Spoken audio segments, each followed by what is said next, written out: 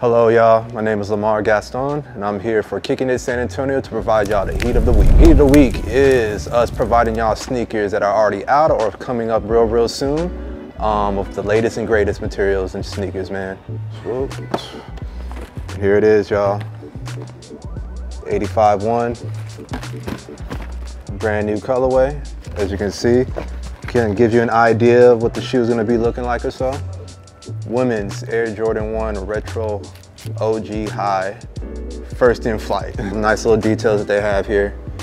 First and foremost, can't go wrong with a hang tag. Everybody's known for that plastic one. This one's more so like a cardboard, so in a different colorway. Real awesome. First in flight on the tongue. So a little history about this one, y'all. This one here is the Wright brothers' first completed flights flying over North Carolina. Alma mater of the man himself, Michael Jordan. Beautiful details, colors, and everything going on with this. As you can see, we got the new bug going around the toe cap, on the overlay, and on the eyelids too. Cool beans, got a little bit going on right around the heel.